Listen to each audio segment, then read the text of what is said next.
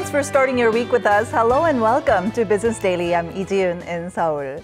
We have plenty on our plate today, so let's get started by taking a look at today's highlights. More foreigners are snatching up Korean products directly from Korean websites, and this is a market projected to be worth billions of dollars. Korea ranks in the bottom tier when it comes to taking in migrants and refugees, despite projections that the country's working-age population is expected to start falling in 2017. But first, we begin with a new report that shows that a 1 percentage point drop in China's gross domestic product could drag down Korea's GDP by up to 0.6 percentage points.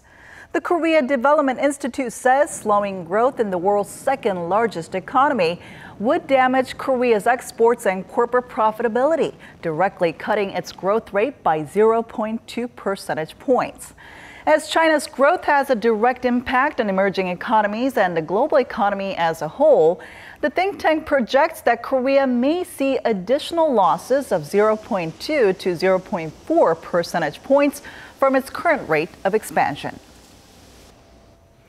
Korea's top two chip manufacturers, Samsung Electronics and SK Hynix, ranking first and second in the world, continued their lead in the global DRAM market in the third quarter of this year. According to industry tracker DRAM Exchange, Samsung held on to first place with a 46.7% market share, followed by SK Hynix with 28%. U.S. firm Micron Technology followed at third with less than 20%. Combined, Samsung and SK Hynix took up nearly 75% of the global market, renewing their record as the largest market shareholders for the fifth consecutive quarter. But DRAM Exchange said the prolonged economic slump and falling demand for PC DRAMs might pose challenges for the Korean chipmakers. In fact, the average contract price of mainstream 4GB DDR3 modules dropped by nearly half in October since the beginning of this year. Korea's largest conglomerate, Samsung Group's governance structure has been simplified through a series of mergers and asset sales. Market research firm Chaebol.com says the number of the group's cross-shareholding loops have fallen from 10 to 7. Cross-shareholding loops are made when firms are linked through equity investment or asset sales. It added that the recent merger of Samsung C&T and JL Industries helped solidify the group's governance structure. Now, watchers say Samsung C&T Corporation helps Samsung Electronics maintain control over the entire conglomerate. And this is significant as Samsung Electronics is the firm in which the controlling E family wields the most power.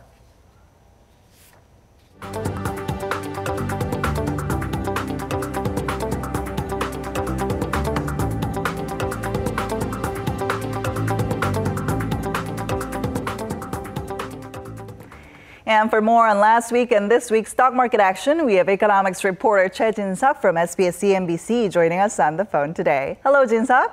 Thanks for having me. All right, so let's start off with last week's market action from Korea. It seems that things remained relatively calm. That's right. Both the Kospi and Kosdaq closed lower last Friday as both foreign and institutional investors were net sellers of stocks. The Kospi fell by 0.4% to close just above the 2040 level, while the Kosdaq closed with a slight downtick, shedding 0.22 points. Investors had a wait-and-see mode as they were waiting for the U.S.'s October employment report. There were expectations that the Federal Reserve will raise its benchmark interest rate if the employment numbers indicate a solid upswing. In other words, the report was seen as very likely to nudge the Fed to shift its policy from being accommodative to one of tightening. Meanwhile, as reported earlier last week, Hanmi Pharmaceuticals announced on Thursday that it signed a $4.2 billion anti-diabetics deal with the French firm Sanofi. This news boosted the entire sector, which closed 10% higher on Friday. However, it failed to lift the index into positive territory. For the entire week, the Korean equity market traded mostly flat with low volatility. Then how did the Korean stock market close on the first day of this week? Both indices closed lower in the first session of the week as well. The Kospi fell by 0.7%, while the Kosdaq widened its losses to 3.2%. Just like last Friday, a sell-off from both foreigners and institutions put downward pressure on the market, although foreigners turned to be net buyers in the late hours of the session. After robust employment data in the U.S., investors were quite cautious about putting more money into the market due to worries of a potential rate hike in December.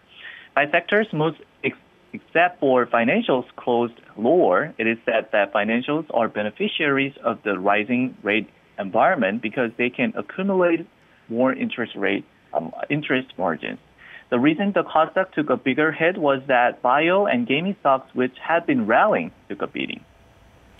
Okay, then let's now move on to some major market events lined up for this week. What are some of the issues that will sway the markets, do you think?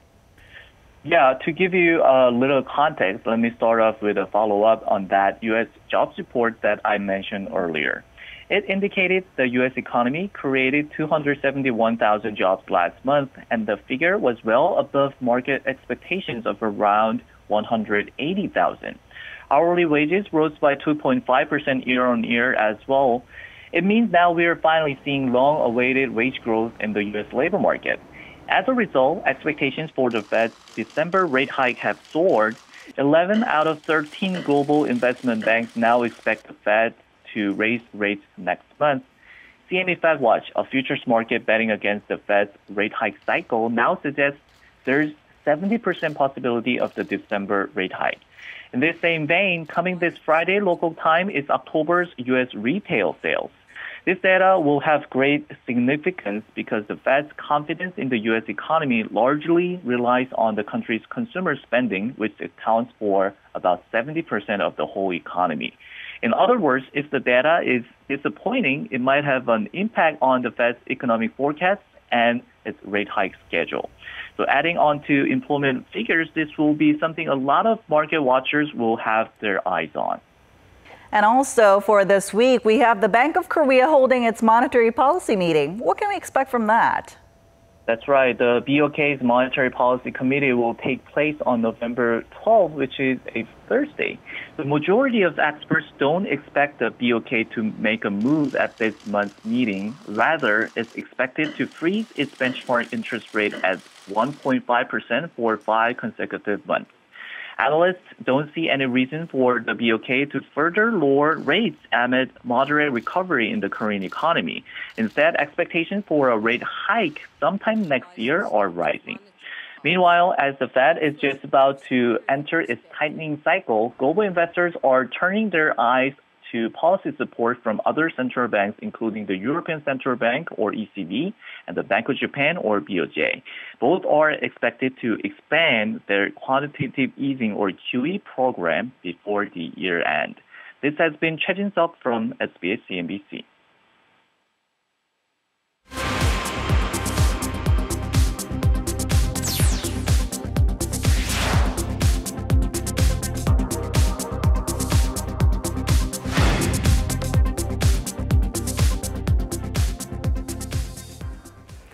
In a sign of changing times, banks are extending less loans to large corporations as money lent to mom-and-pop shops grew.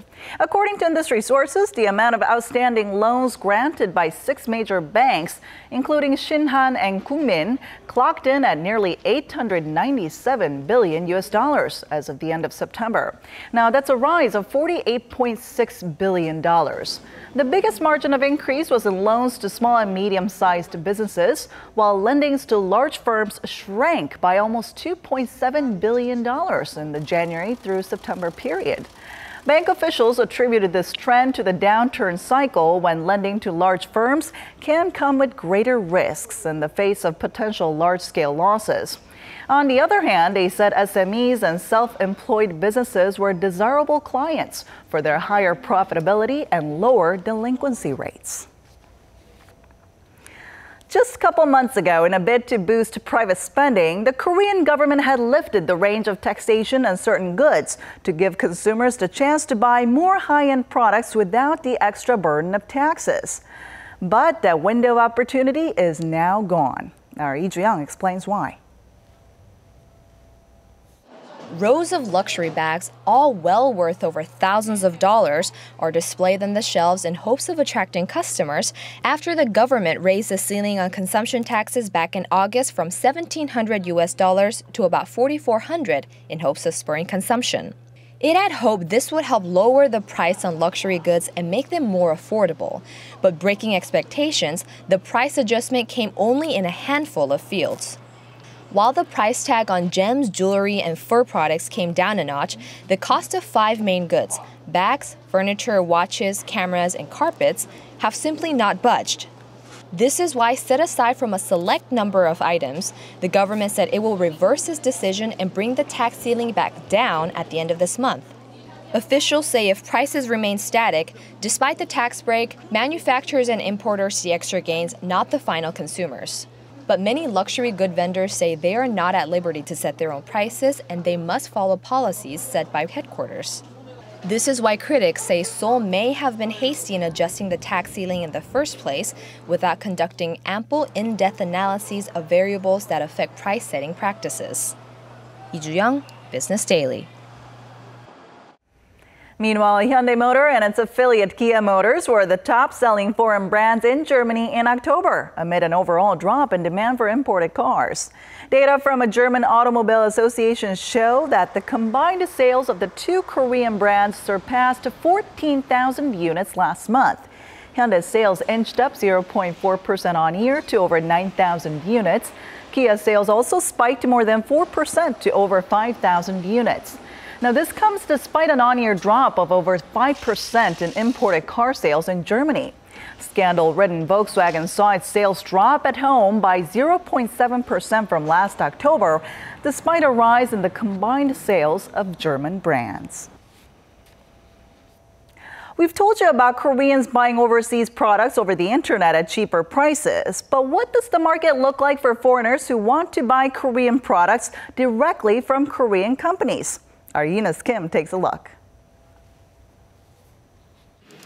For many Koreans, a globalized world means nabbing their foreign-made wants directly from overseas companies via the World Wide Web.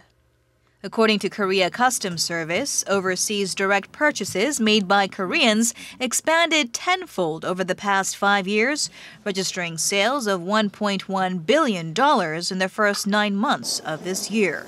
But what about Korean-made goods? Korean cosmetics, among others, are increasingly sought out by users residing beyond its national borders. And in fact, some $79 million worth of Korean products were snapped up by overseas buyers via Korean websites in the first 8 months of this year, a near threefold growth compared to last year. So which country makes up the biggest chunk of the sales? I'd often want to replenish products I'd bought in Korea, and this website carries lots of good products. That's right, China. Customers in China made up 42% of Korea's global direct purchase market, followed by Singapore and the U.S., together constituting 80% of products directly bought from Korean companies. Many Chinese tourists who visit our store and enjoy our products download our application to make more purchases after returning to China. And it's a market that vendors say is still in its infancy. We'll see the real growth next year. Once the Korea-China FTA comes into effect, we expect the market to be several times bigger than what it is now. It's a market that one research center projects will be worth 4 trillion won in a few years. That's $3.5 billion. An opportunity that experts say should be managed with care, in merchandising and delivery, for example, so to build customer trust now, for a business relationship blessed in its longevity. Eunice Kim, Business Daily.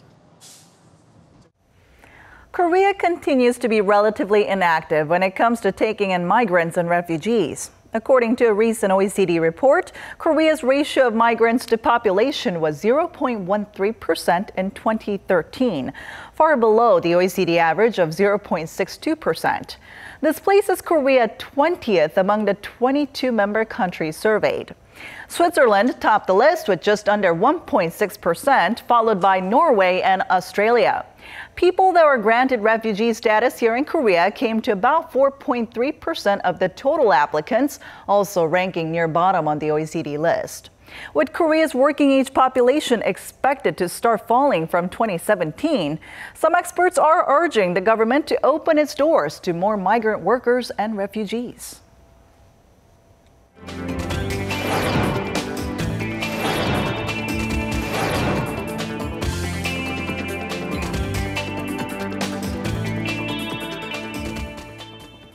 And that does it for today, but we'll be back tomorrow at the same time, same place, so don't forget to tune in then. Thanks for watching, and bye-bye for now.